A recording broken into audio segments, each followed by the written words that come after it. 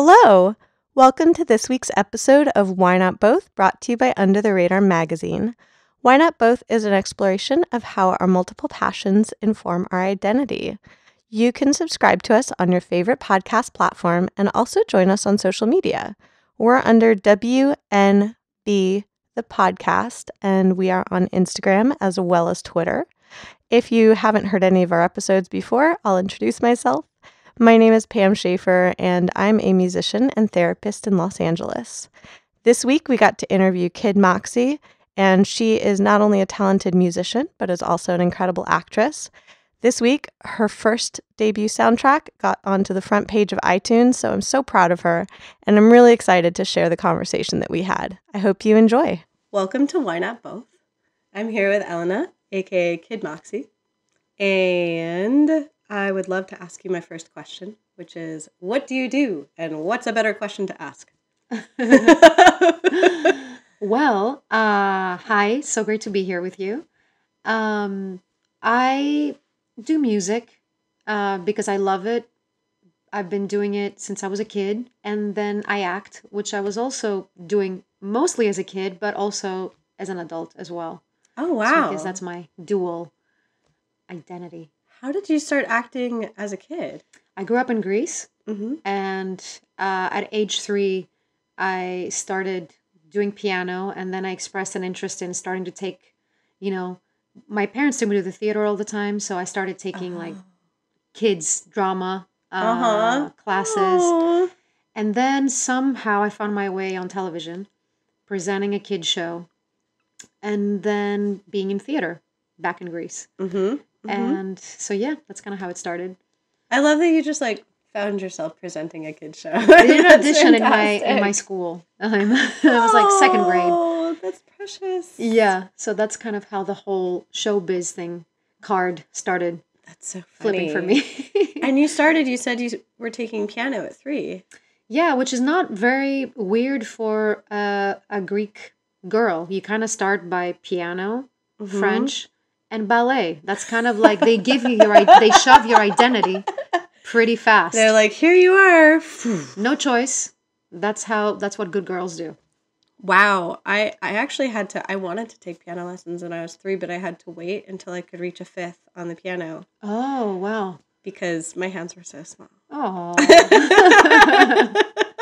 Look at us. We both have cute stories about how we started playing piano. Exactly. That's so interesting. And so if you immediately started in piano, French, and ballet, it sounds like you actually did really actually enjoy the music, though. I did up to a certain point because piano was very strict and there's so many rules with classical music. So I started feeling about 8-9 years down the line. So 12, 13, I started feeling super constricted by classical music, by the classical structure of both piano and the ballet. Gotcha. So guess what I did? My brother was a drummer. I was like, that's what I want to be doing. That's more for me.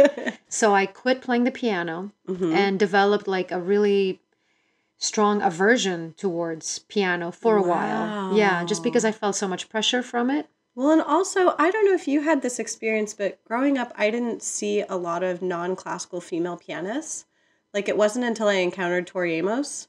Right. Yeah, a friend of mine brought a CD of hers to school to cheer me up one day. And that was like life-changing for me because I hadn't seen other female pianists because I turned away from the piano in the same way where it's like I turned away from classical structure, but was not in fact good at other instruments. You don't have to be, by the way. You don't have to be good at an instrument. I keep saying this to people, like, free yourself from the virtuoso, pressure. No need to be virtuoso in any instrument. Anyway, sorry. Go ahead. Oh, no. I was curious what you picked up because I attempted to pick up guitar and found that, I was really great at playing E minor chord, and that was really my repertoire. Guitar felt really delicate for me. I wanted something that had an aggression element to it. So drums was the first to go-to thing because my brother started teaching me drums. That's cool. And then right out of high school, when I moved to the States, I was like, my instrument of choice now is going to be the bass. Wow. Because it kind of combines having the melodic element and the rhythmic element. Right. It felt like the spine in a band. And I wanted to be in a rock band, so I was in a goth Japanese goth band in San Francisco in my teens. And so bass was basically the instrument that I still play when I do live shows and I still love. Mm. And it's just kind of like a mysterious, still has a mystery element. It's the thing you hear the most when you're away from the music, the source of the music. Because you can feel it, like you feel it in like your solar plexus. Exactly. And it's what you hear the less in a way when you're close. That's not what you pay attention to, the bass. But when you're far, it's the bass that hits you. I hadn't thought of it that way, and that's a fascinating way to think of it, and I love that you described it as the spine. Yeah, that's kind of how it always felt to me. So I wanted control. I'm kind of OCD. I'm not kind of, I'm OCD. I'm pretty controlling with what I put out in general as far as what I create. So bass felt, wow, you're holding this really big instrument, which as a girl it felt that's powerful. Really powerful. And it also felt like you are bridging rhythm and melody. Well, you're the spine. You're keeping everything together. Yeah, exactly. Ah, that's so juicy. Well, that's why I did it. Exactly. So when you're Kid Moxie, so you're playing bass live, what else are you doing, like the programming around the music? Like, so I write the music, yeah, basically, and I have 2 more musicians that play it live with me because I'm not an octopus, I guess. Right. You're not? So, no. Well, contrary to what you might think. Shocking new information. Not an octopus. Not an octopus. That's one thing I'm not. I am a lot of things in general. Not that. Can cross that one off the list. So I play drum pad on certain tracks. I play the bass on most tracks, and I sing. Awesome.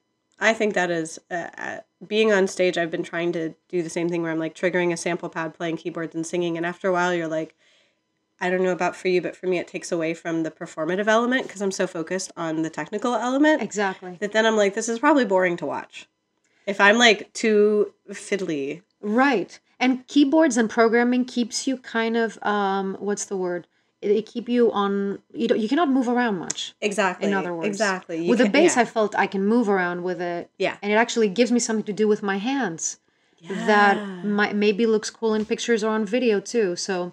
Have you ever had the experience when singing without an instrument that you're like, haha, what do I do with arms? Yeah, it feels weird because I don't identify as a singer. There's people that sing way better than I do. That's not, I sing and I think how I sing matches the music I create, but I am not Celine Dion. I will never be on The Voice. It's not my forte. I don't have that operatic voice. Right.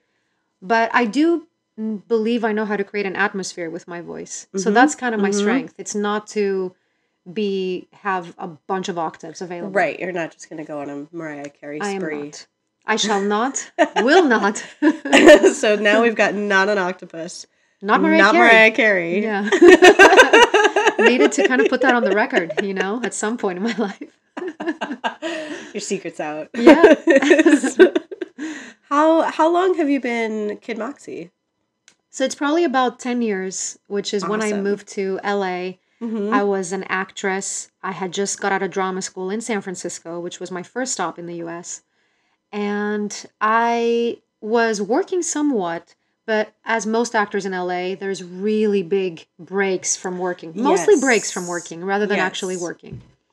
And again, my controlling nature in a good way kind of kicked in and said, while you're waiting for people to approve you to work. Yes. Which is kind of what being an actor is in this town. Well, yeah, and I think explaining to people listening to the podcast would be useful, like so that they know like what that process is. Because being here, like the cycle of like auditions and then work, it's almost like when you're working, it's this incredible peak. Yes.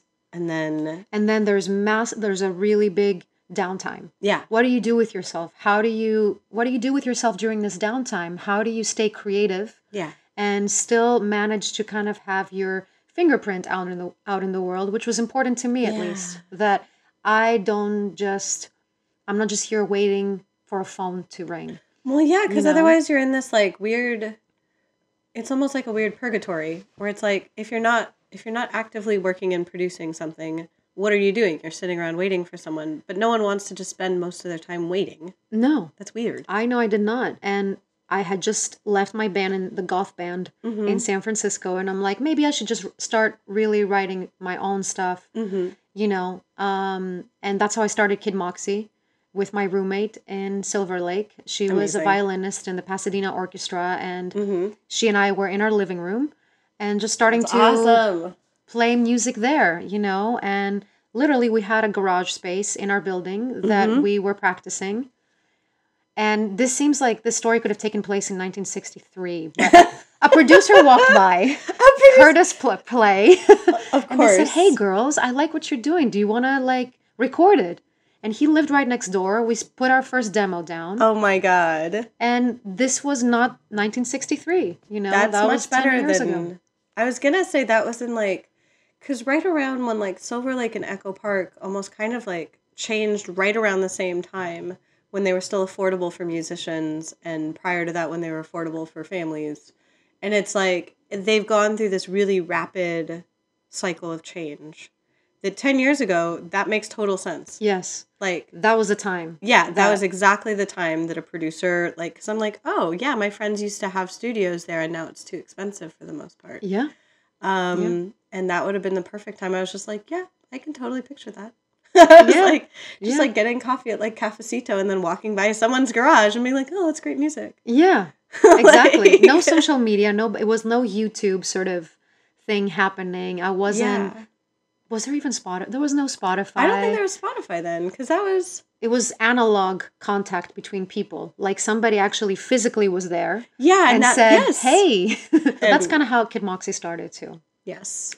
And then I quickly realized that it's better for me to kind of take it all upon myself, because I wasn't good at collaborating day in and out with somebody else. Oh, wow. And so I kind of started, with my friend. I'm like, you know what? I'm going to continue this on my own, and then just have people play for live shows with me. Got it. Because I wanted to fully control the sound. I pulled a complete Billy Corgan. I was going to say you pulled a John Bryan, and I'm here for it. Yeah, exactly. So you know exactly what I'm talking about. Yep. So what was that like, kind of realizing that you were going to take the reins of the project? I have to say, it was kind of liberating that I didn't feel like I had to bounce my ideas. I know that sounds very sort of maybe egotistical, and maybe it is, but it felt safer that I didn't have to always join forces, that at any time of the day I could do something and make executive decisions that this is how it's going to be. And so it felt empowering. Right. And it felt safe. But in a good way. At the same time, it felt like, okay, it's all on me now. If something sucks, and stuff has sucked, yeah, then you're oh, it's all on me. Yeah. Well, in a way, it's liberating and empowering. And it also makes you, I would imagine it would make you a lot more resourceful if you're the one doing everything on your own. I guess, yeah. And I don't think I'm amazing at any of the elements. I'm not an amazing keyboard player. I'm not an amazing bass player. I'm not an amazing singer. But the goal for me was never to be a virtuoso in any of these things, was to kind of build something with what I knew and build those elements together in a way that it sounded, altogether, the result was part of a world sonically that I wanted to inhabit. Yes. And so that was the goal. I was like, I want to create an atmosphere, a scene, feel something, and I really don't have to be excellent at doing that. And that was another liberating element. Feeling you don't have to be excellent. I was going to say, I love that lesson of you don't have to be a virtuoso. You don't. Especially now. With what's available to us as resources, whether that's, hardware, software, you don't have to be. And I also like the idea that you said that it's kind of you let yourself not be good at stuff. You're sometimes it sucked, sometimes it was great. But at the end, what I realize in the end is if the vocals are not recorded perfectly, it's actually might be even better, because people respond to music in a guttural way. Yes. They don't judge how auto-tuned, they don't judge how perfect a voice is when it's auto-tuned. Right. But because the emotion is going to creep in through the cracks. Right. Through the imperfections. The same way you fall in love with somebody. Yeah. I think it's not because they're perfect any given moment of the day. No. It's because when you see those imperfections, you relate. Yes. And that's how you fall in love. So that's kind of how I think about it. It's okay to not be polished, perfect. Yes. Because, and I think in some ways perfection is off-putting. I think so. In my book it is, I was talking to a friend who has a new love interest, and we were talking yesterday about when you first fall in love, how it's the little things about people that are so revelatory. Like, you're like, you were walking down the street, your feet take you places, my feet take me places. It's actually, I think you kind of sum it up. It's like when the mundane becomes important. That's when you know that you're falling in love. You know, whether it's a person, whether it's a movie, you know, since we're kind of equating art to falling in love, it's mundane things, small things, how a light shines on somebody that will capture you, or how they will look when they're not speaking. You know, like all those small things, we make them bigger than they are. Yeah, and I love that you allow your audience to create an atmosphere and to create a scene and be like, this isn't perfect. This is here for you. Let's communicate. Yeah. I do think it's important to relate, or else what is really the point in my book if somebody cannot relate to what I am making, right, then what's the point of, you're like, why would I make it? Putting it out there? Just keep it to myself then. Exactly. You know? And there are some songs, I don't know about you, there's some songs that I've written that like I don't really feel the need to share because it just was to get it out. Yeah, it's a diary. Yeah. It's a diary. Yeah, and it's like then there are others that like I feel really compelled that I'm like, oh, this one I really want to like arrange and produce and get out to people and like.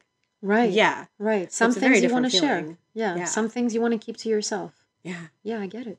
Do you find that I was thinking in the back of my mind, like, does that affect like which roles you choose to take in acting? Well, I mean, in all honesty, it's not like you have all these things available to you in acting and you're like, oh, I'm going to do this, I'm not going to do this. So if we're being pragmatic, yes, of course you have to let go of some things. Stereotypes are usually things I'm not interested in. I have been actually offered, and I'm not interested in playing. But other than that, for example, in a thriller, I've done a few thrillers in my past. Most of them are not good. And but the victory was I did not have sex and then die. Hey, you know, woo! I like that as like a female actor, you're like, thank God. Yeah. And like that's the threshold. It's like the bar is on the ground. Yeah, it's already and on you're the like, ground. oh wow, we skipped over the bar. Yeah, I didn't die. I didn't have sex. I was driving a truck. I was smoking a spliff. I was like, so that was kind of cool being in a thriller in that context. Good. Because if I was having sex in a pool and then I just got stabbed because I gotta get it because I had sex, because that's really what's underneath that. Of course. I'm not I hate into that trope. I'm like, I'm sure that you probably get pitched things like that and you're just like, oh great, it's that again. I do. There is a stereotype, and I used to get it much more when I was first starting out. But yeah, those are things that I am not proud of seeing myself this way. Yeah. So why would I do it? I want to be proud of myself. Exactly. At the end of the day. So that would make me proud. I was like, I'm here for you for that. Because I was just like, I can't imagine like reading like script number 1000 is brushing her teeth in her underwear. Yes, I mean, why? Again, like when why? the murderer approaches. Yeah. You're like, great, cool. I'm basically an underwear model that gets killed. Yeah. So what's the point of that? Am I going to really, is that going to feed me in a way that I need? Right. No. How did you transition from, like, when you said you moved to the States, like, I guess kind of two questions. Like, how did you transition into acting as an adult from being a child? And also, what motivated you to move to the States and specifically San Francisco? So I always wanted to be in the U.S. I definitely had an American dream plaguing me forever. I felt during a trip to New York with my family when I was around 15, and I saw the smoke coming out from the subway. Oh. That looked like the most magical thing I had ever seen in my life. Oh my gosh, I love that. Like the first time I went to New York, I was like, ah! And you were like, ooh, magic. No, I thought it was the most magical place. Oh my gosh. And I know I sound like a total immigrant, but I am a total immigrant. I still believe in the American dream. I still believe I've done things here, experienced things here that I would have never experienced anywhere else. Not just in Greece, but anywhere else. And even if it's just an illusion that you can make your dreams come true here, I prefer to live by that illusion than the harsh reality of like, get a job, just, you know, have a kid. Yeah. Which is kind of the norm in places that are more sort of religious, patriarchal, which is Southern Europe, which is where I come from. I was going to say, because you grew up in Greece. Where did you grow up in Greece? Athens. Oh, gotcha.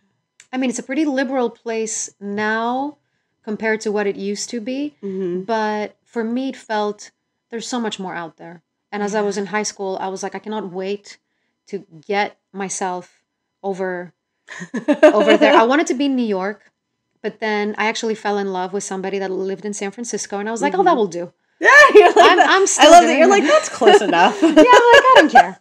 California looks amazing, and I'm so glad I actually ventured into California. So funny. Well, and I feel like California is in alignment with what you said about kind of, it's better to live by a dream, whether that dream is real or not, than to not have a dream at all. Exactly. And especially California, and I would say, I mean, I may be biased because I'm from here, but like Los Angeles in particular is a city where you're like, I would like to do something extraordinarily outlandish. And everyone's like, oh, okay, cool. Yes. Like, they're Thank just you. like, they're like, all right. Thank you for saying that. Because you're actually from here, because I sound like the stupid immigrant, which I am, again.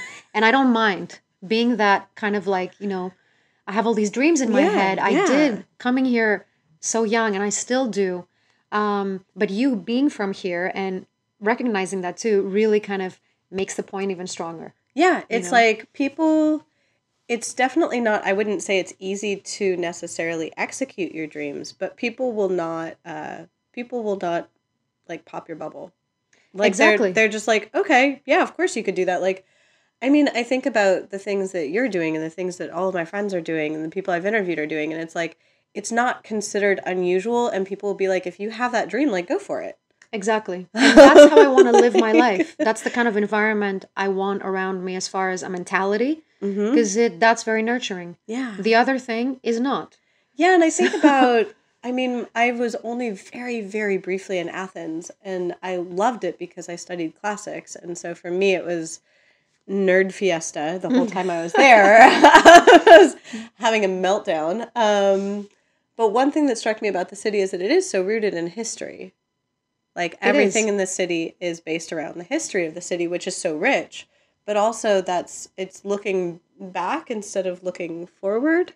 It's true. And exactly, again, to my point, we used to be the empire 2,500 years ago. Right. So in the same way, the U.S. is the empire now. Yeah, and weirdly enough now, like, it's like we're, I would say probably this might be kind of the dissipation of the empire. Yes, I mean, this might be. I'm taking the whole administration out of this. Yeah, I was just when like, I say that. I was like, yeah, this is a dodgy time for the empire. This could be the fall of the empire, but it's still within that realm. But it's within and when you moved here, it was definitely, I mean, I feel like over the course of human history, empires definitely rise and fall, and something always takes their place. Like, whenever there's a void, something will take its place. But I think being drawn to the place that is at the time, like, the current empire, it's like, because 2,500 years ago, you would have been like, I'm going to travel to Athens. That's going to be the center of where I'm going to go. That's where culture is emanating to the rest of the world. Yes. That's where, philosophy is coming from. Yes. So the same way I feel about California. That's where the new wave of thinking is coming from. Yes. That's, all these things, whether it's music or movies, all the stuff I'm passionate about, this is the source. Yeah. So why not be closer to the source? That makes total sense. And I think that, hearing you speak of yourself as like a stupid immigrant, I was like, I don't perceive you that way at all. It seems it seems like you're like, this is what I'm passionate about. This is what aligns with me. Where are people who are in alignment? Where can I find the source that's most in alignment with me? I guess stupidity is not the word. Is naivete? Naivete is probably right. Thank you. That's the word. But I don't mind being naive, because if that means having a big dream that, hey, might realize itself, might not. Yeah. But it still fuels you to move forward. And I need that fuel. Exactly. And I think that one thing I've talked with other guests, especially, I'm so glad to be talking to people that aren't just from America, because one of the things that my American guests have commented on is like the pragmatism of the dream here, where especially like if you are an artist, you often have to have a day job, and a lot of people are embarrassed about that. And I feel like, at least in California, everyone presupposes, like you said, with acting, there's going to be downtime. So everyone thinks, like, if you're an actor, everyone thinks you have another job. Yeah. Because they're like, what else would you do? So that's the opposite. That's the reverse stigma about following your dream. There's always going to be some kind of stigma. But I prefer that stigma of, I'm following my dream, and I have in the past needed to rely on something else as well. Yeah. But I would rather do that than just settle in anything else. Yeah. So, I'm fine with that stigma. I was going to say, like, I personally, that's why I started the podcast, is I was just like, I felt ashamed that I liked my day job. I was like, but I like being a therapist. Yeah. I was like, Yeah. does this mean I'm cheating on music? Right, because there's such a pressure to pick what you are. Even like, remember that train spotting, choose life, choose job, choose your identity, really. Are you gay or straight? Are you a therapist or are you a musician? Exactly. Are you, so who made that up? Like, there's certain safety, I think, in putting people in boxes and saying, Yes. she's a therapist, not a musician. She's gay, she's not straight. So I know what to do with you now. Right. I know how to define you. So thank God, that whatever, Yes. that we don't have to abide by these boxes, because I can sense that neither of us is abiding by those standards. Who made that? Like, there's a lot of things I want to know. Like, let's go back a minute. Who made this box? Why do I have to go in it? I wonder that every day. Yeah.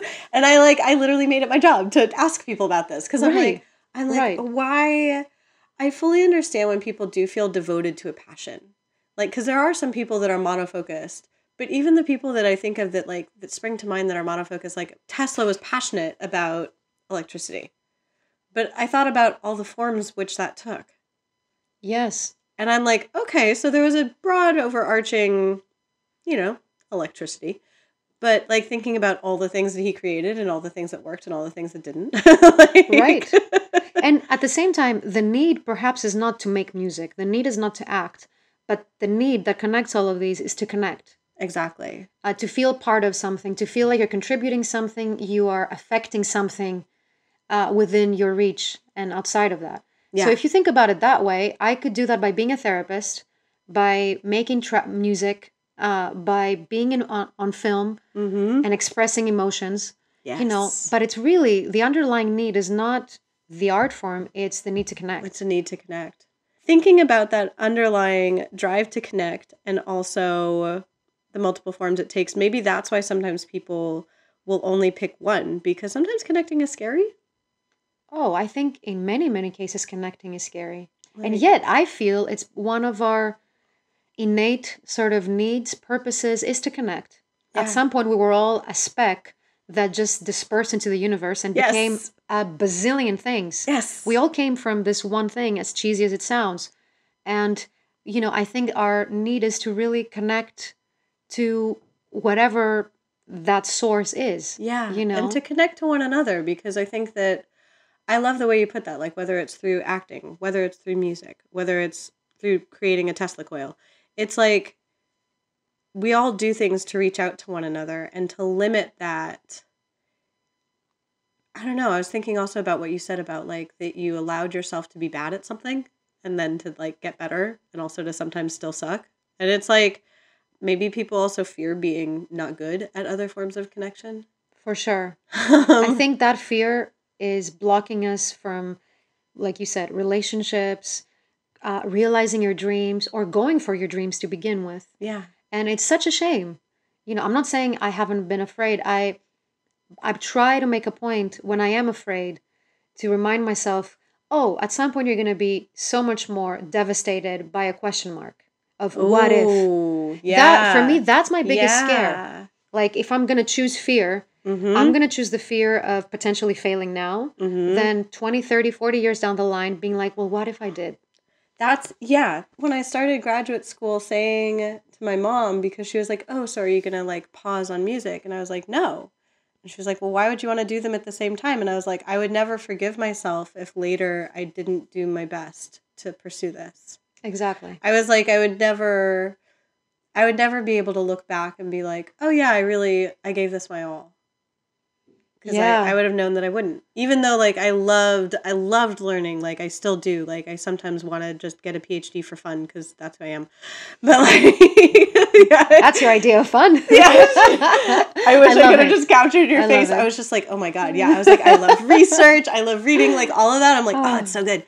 But I also knew that it's like if I gave up on writing music, even temporarily, or playing shows or connecting in that way, it would be like voluntarily amputating part of myself. Yeah. And that would not be doing right by myself. Yeah. And so I was like, it's hard also to define like what success is in music and in acting, because I think that in both of those fields, like it's super variable, and I think that a lot of people only see musicians who are like Lady Gaga, and they're like, oh, she's successful, Right. and other than that, Right. they're like, ooh. Yeah. Well, there's different variations to success. It's a very personal thing. There's definitely some objective boxes that one can tick. But yeah, there's so many things like living through your art, even if not as many people as Lady Gaga know you. I consider that to be successful because you get to sustain yourself by doing something you like. That sounds like a good life to me. Oh yeah. Even if you're not super famous and if you're not, at that level. Yeah. So yeah, there's just so many definitions about what success is to each and every one of them. That's what I feel like, and like kind of defining success as, like you mentioned, that connection. Where it's like, did you make that connection? It's like, yes, no. Yeah, exactly. Exactly. Because it sounds like from you talking about it that you've mainly been able to sustain yourself with acting and music. Yeah, I was very lucky that I did a lot of voiceovers and a lot of commercials in my acting career so far. So that was basically the most financially fruitful than indie movies, which I've been a part of. And as far as music, which has been my main thing the last few years, I started writing more and more for film and television. And it used to be more syncs, and now I'm actually doing scores, which is the thing that has always been the big dream, because now it kind of combines visual and music all in one. Yes. And so that's kind of how I hope to keep navigating. That's amazing. My career in this. Yeah. Because you mentioned you were just in Austin. Is that...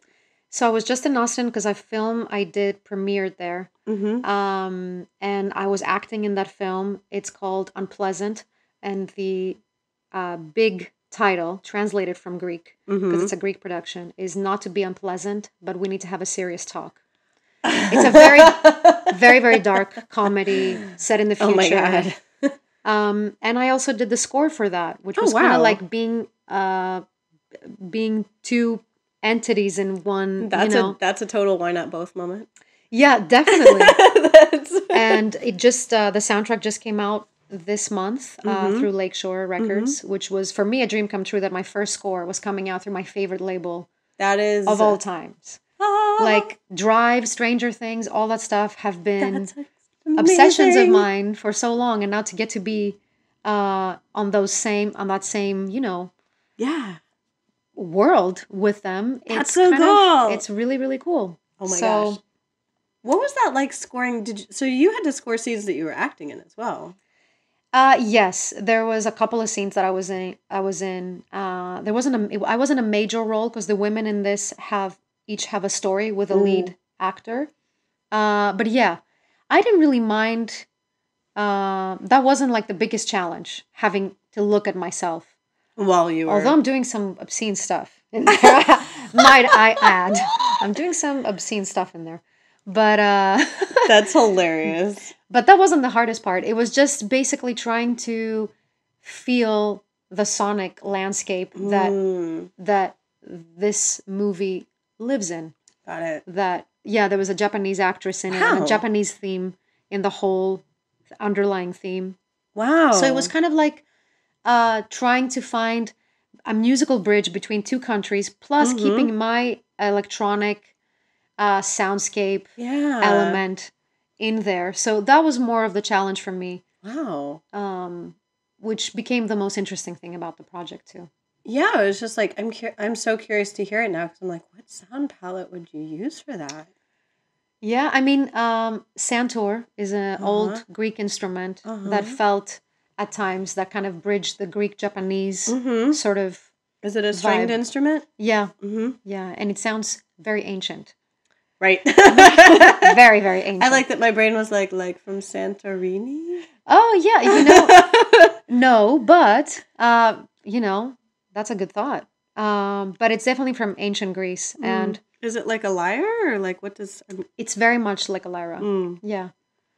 And it's combining that with sort of synthesizers, like Blade Runner type, which is kind of like one of my ultimate favorite soundtracks of all time. Oh my God. The stuff that inspires me, like John Carpenter and Vangelis, Cliff Martinez, Clint Mansell. Yeah. Like those kind of composers that you can, using synthetic instruments, but creating emotion that is grounded. Yeah. Is sort of an art form in itself. Because synthesizers can feel not foreign, but they feel like alien sometimes and cold. And I feel like that's why sometimes they use them for soundtracks that are supposed to sound cold and alien, but I'm so intrigued when they're used for like warm, fuzzy emotions. Yeah. And I don't know about you, but every time I hear any sort of sine wave sound, to me that sounds so warm and comforting. Yeah. Even though it is a synthesized sound, it's like I love building sounds on that particular shape because it sounds so like almost like warm and human-like. Right. I mean, think of like Twin Peaks, Angelo Badalamenti, who's my all-time favorite. I know. Who, I don't know, maybe you know, but I got to work with him and David Lynch on a project. I mean, his synthesizers. I'm having a teeny tiny meltdown. Yes. Keep talking. So Twin Peaks synthesizers. Yeah. We can get really geeky about this. About cutting high end and about fuzzing it up and about... So what's cold about that synthesizer? It's just, for me, it brings me to tears. It's kind of like instantaneous. Oh it my hits God. a chord immediately. The theme of Twin Peaks is iconic. Yeah. And like, oh my God. And all the work that he did with Julie Cruz too. So that's the track. That's one of the tracks we worked with, was from Blue Velvet, Mysteries of Love. So we redid the track together with an orchestra. And yeah, I mean, it was a pretty crazy experience. Not only to meet, he was my hero since I can remember myself liking soundtracks, but to work with him. And it was one of the most magical experiences of my life. And therefore validated that dreams can come true Ta-da! in America for a stupid immigrant. Exactly.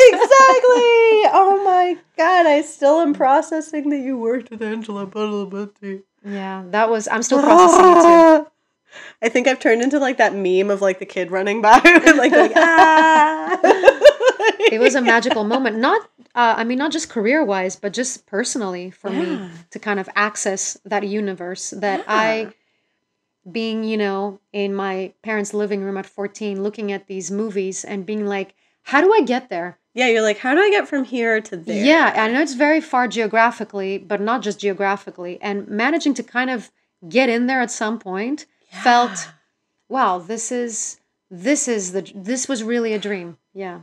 And especially like because the work of Lynch is so dreamlike. Like that just connected in my brain. I was just like, yeah, all of his work is deeply like from the deep unconscious space. Deeply intuitive. Yeah. Yeah. Yeah. Which is such inspires such it's a very it liberates you so much to kind of just, again, gut response to images and sounds. Exactly. That's what you get from him. I loved that that's how he ended up with the villain Bob, even in Twin Peaks. Right. Right. Yeah. Didn't he see, like, I remember reading the story that he saw, is the actor's name, I think his name was Frank, that he was crouching by the bed, and he was like, oh, just stay there. That's like... That sounds exactly like what would have happened. Yeah. Yeah, and that became, like, the iconic villain Bob in Twin Peaks. I'm like, oh, yeah, that seems accurate. Yeah, definitely. Oh my God, I'm like, what do I even ask now that I know that you worked with Angela Badalamenti? I was like, you were cool before, and now you're ultra cool.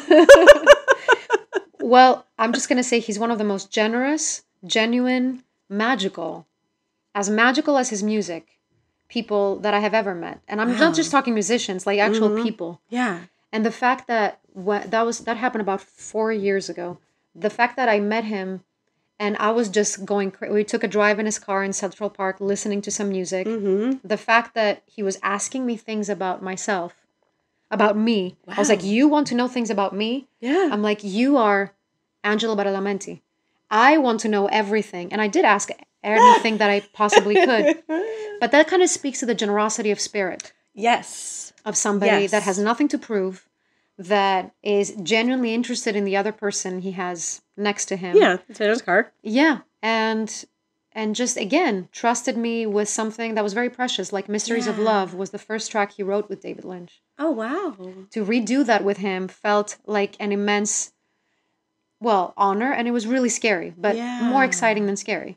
Well, that sounds like what you were talking about with, like, almost like the ultimate connection of, like, something that he wrote then, connected with people then, that's connecting with you now, that then will connect with more people. It's like, it's all these layers of connection, and the fact that he was so open to connecting with you in the car, that it wasn't about his ego, it wasn't about him. Not at all. Like, it was about your connection. Not at all. Yeah. So I will never, ever forget that night, and just knowing him, I will never get over it, in a way. I'll never not be a fan just because now I work with him, or now I met him, or no, I'm still the same, even more probably, in awe. Isn't that amazing when there's people that you respect so much and then you work with them and you're like, you're actually better than I thought. Yeah, if that's even possible with somebody like that. But it's true. It's true. That's always such a surreal feeling. You're like, wow, that's, well, okay. Yeah. And to people that are of that same sort of sensibility of the Twin Peaks universe and Mulholland Drive, which is my top movie of all times, when you say those names, it's a different kind of relationship that people build to that stuff, because it's so guttural. Yes. Like, people love, I don't know, they love bands and they love movies, but there's a certain element to, like, Lynch, Badalamenti fans. You connect to it in a very visceral I've noticed level. that Lynch and Bjork are my litmus tests of people. I totally get it. I totally get it. We're like, not that I won't like you if you don't like. I'll just like you a little bit more. Exactly. Yeah. It's like, I know that then, like, your, like, subconscious and emotional landscape might be in, like, kind of sync. the same realm as mine. Yeah. Yeah, no, I totally feel you. Yeah. I totally feel you on that. Oh my God. I'm like, goodbye. A part of me has left this plane. Like, oh, that's so cool. I guess, like, because you did make it here, like, what would you describe as some of, like, the adversity you've encountered getting here? Well, it mostly came from, my family was very supportive. You mean coming to America in general? Yeah, or even being where you are now, where it's like, okay, I'm acting in this film. I scored this film. I was in Central Park with Angela Badalamenti. I was like, that's incredible. I was just like, was there anything that, like, was in the way?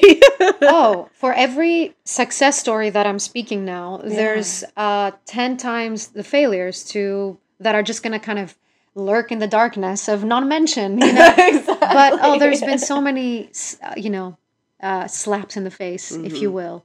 There's been way more auditions that I didn't get than the ones I got. There's been way more people that I've wanted to connect with that I didn't. But, the fact that some really key people like him, for example, like others that I've been very fortunate to work with have happened, kind of make up for all the failures. Yeah. I'm like, it's okay that Georgia Moroder didn't work with me. I sent him a demo. It didn't work out. That's fine. Angelo said yes. Yeah. Lakeshore is releasing my soundtrack. Yes. I had 100,000 slaps before that. It's all fine. It doesn't matter. So adversity, I mean, there's been some really tough times, and there probably still will be tough times. I'm sure there will be tough times. But when something like that happens, you forget about all of them. You forget about all the tough times. Because I think, especially for people listening, it's like, especially people in the arts that are listening, there are always going to be times where you're like, I'm not at the top. Absolutely. Absolutely. You feel like that many, many times. Yeah. Yeah. No, it's just like, it's worth it, because then you do get those moments where you're like, now I'm in this car in Central Park. But it's like, I like the way that you described it as like the 10,000 slaps in the face. I was like, oh yeah, that's pretty accurate. It is. And when I first moved to LA and I started with the acting and the auditions, I actually lost sleep. Oh. And I was like, this cannot go on like this, because this is not sustainable. Yeah. Like, I was like, oh, they didn't call me from this. And I was like, wait. You got to build a thicker skin. Yeah. You got to let it kind of, brush over you. And I did, actually. My skills of not giving a fuck, can I say that? Oh, yeah. Okay. Of zero fucks left to give, kind of kicked in pretty fast. Good. And so rejection was kind of like to be expected. I still expect it. Yeah. It's going to happen. And you know what? and sometimes it won't, and it's going to be a shiny moment that's going to make everything worthwhile. Exactly. So that's how I deal with rejection, which is a lot. Yeah, because throughout the years.